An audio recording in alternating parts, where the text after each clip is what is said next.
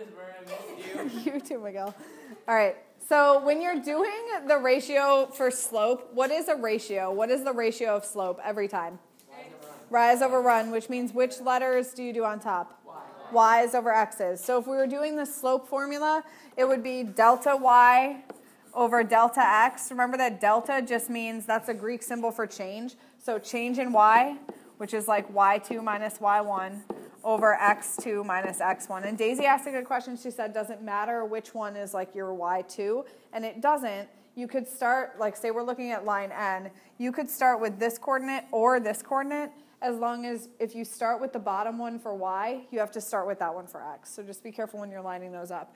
You can also, if you have the picture, just count them. But be careful because people make mistakes all the time with counting. And I know this is slightly difficult to see, so I know that it would be easier if the lines were darker.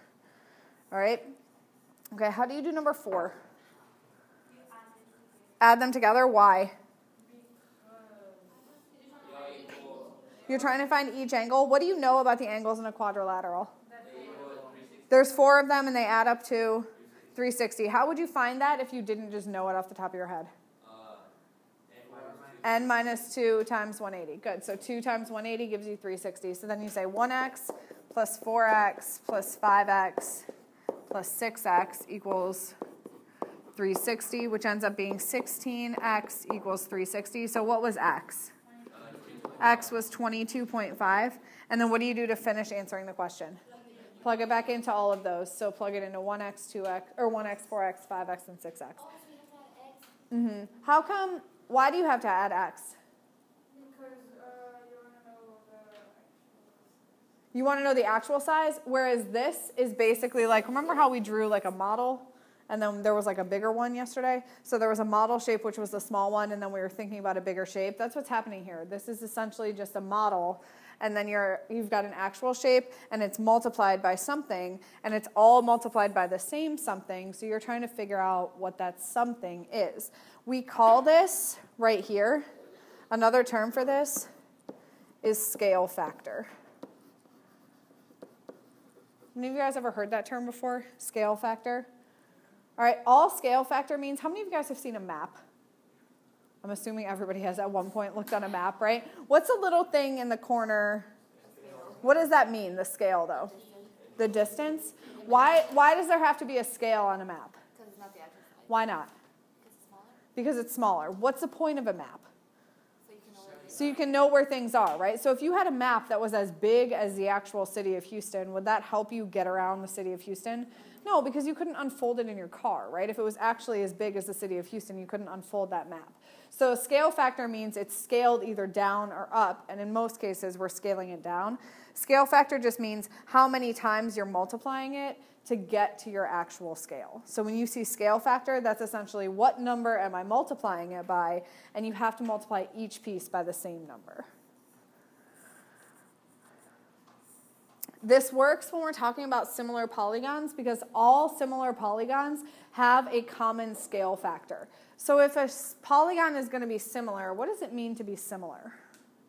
like the same but not exactly. Kind of the same, but not exactly. So similar, if you're looking for, like, what is something that's similar about Miguel and Daisy right now?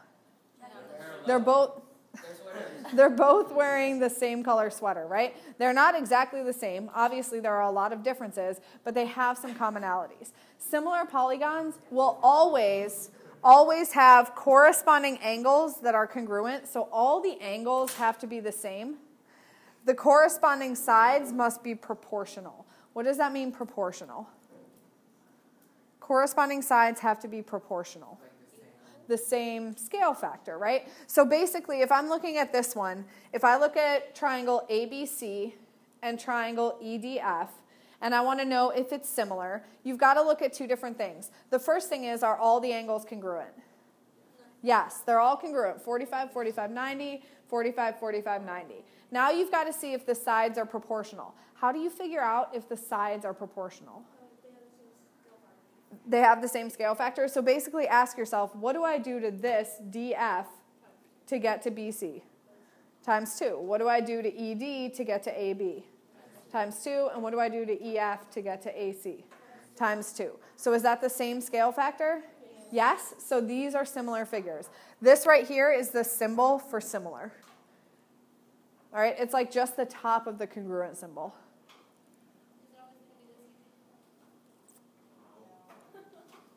I mean, I think so, but I think it's all easy. No, I don't think it's all easy. I do actually think this stuff, you think, it's pretty simple.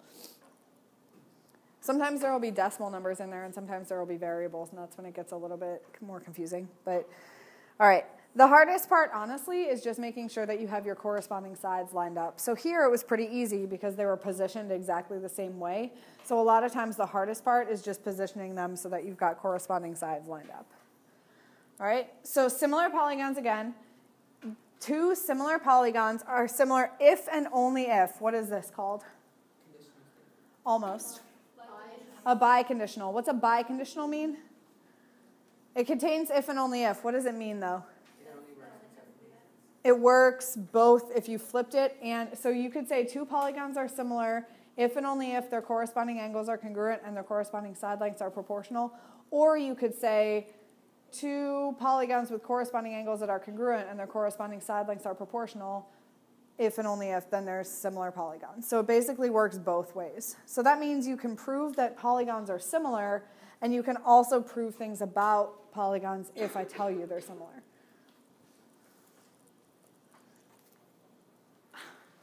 Okay, what kind of shape is this right here? A, B, C, D, and E, F, G, H. Most generally, it's a quadrilateral. Specifically, it's not a rhombus. It's a trapezoid. Why is it not a rhombus? Rhombuses, all the side lengths are the same. This is a trapezoid because not only are the side lengths not the same, but you only have one set of what? Parallel sides. All right, so you only have one set of parallel lines. For instance, in ABCD, which are your bases? 6 and 4. 6 and 4, so A, B, and DC. Good. All right, so I'm looking at this right now. Is it lined up the same way? Yes? Okay, so that means that I'm just going to look at this. That means A corresponds to what? E. Are those angles equal? D and H? C and G? And B and F? Okay, so all the angles are congruent, and then you just need to make sure the sides are proportional. So again, what do you do to 6 to get to 12? So your scale factor should be times 2 for all of them. Is 5 times 2 10? 4 times 2 8? And 5.4 10.8? Yes. So are these similar? So then we would write ABCD is similar to what?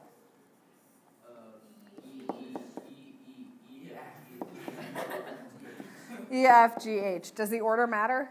Yes. Yes, the order matters. Why? Okay, A has to go in the first position and E has to go in the first position because these two angles are congruent. So those are our corresponding angles. So it has to go A, B, C, D. If you write it like this, you could also write it D, C, B, A, but then that would be similar to what? H, G, F, E. All right, so this is true and this is true. You just have to make sure the corresponding sides and angles go together in your letters. All right, so identify the pairs of congruent angles and corresponding sides. So in this case, what are my congruent angles? Angle Q is congruent to angle Y. How do you know that? Okay, did you say S and X? Okay, I agree. How come?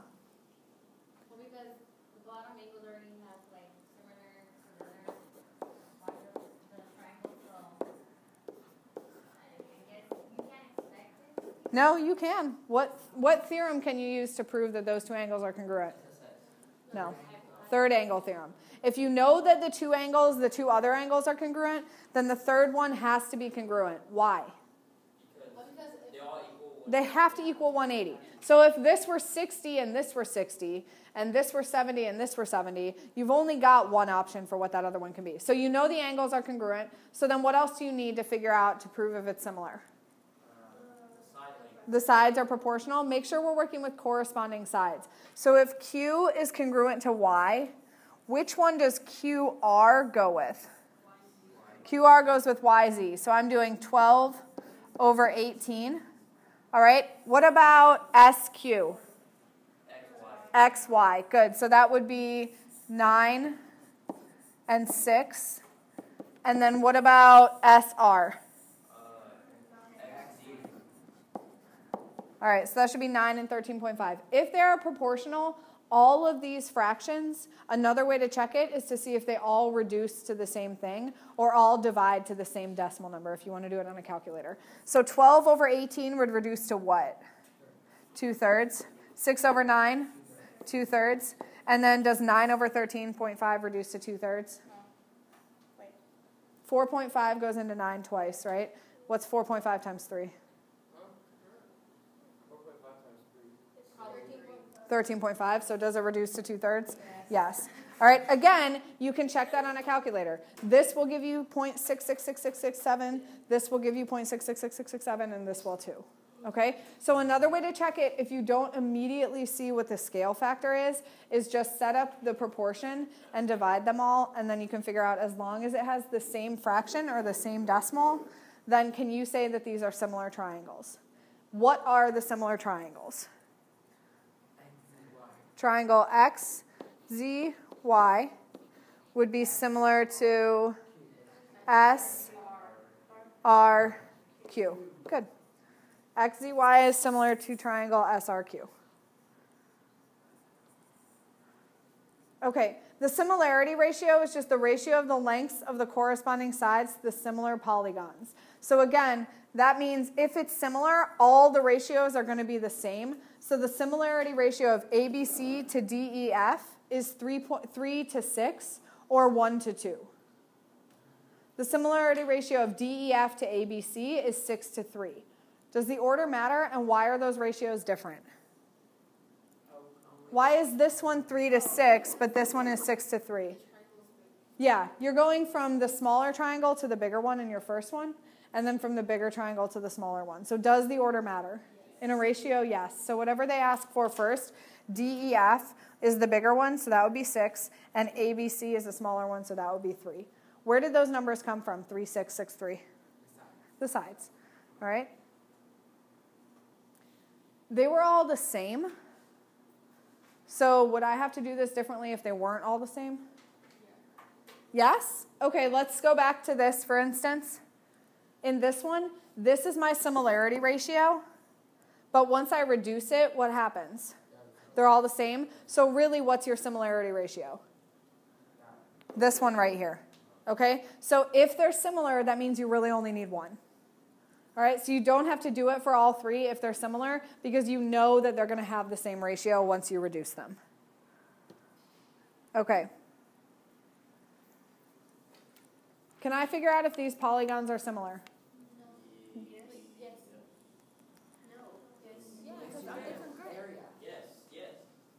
Bianca? Okay. I've only got 2 sides. What else would I need to know? I would need to know the angles, or I would need it to tell me what? That they were rectangles. If this said, determine whether the rectangles are similar, would that be enough? Yes, because if it's a rectangle, what do you know? All the angles are 90, and opposite sides are congruent. So if this is 4, this is... All right, this is, and 6. So then how would you figure out now if they're similar?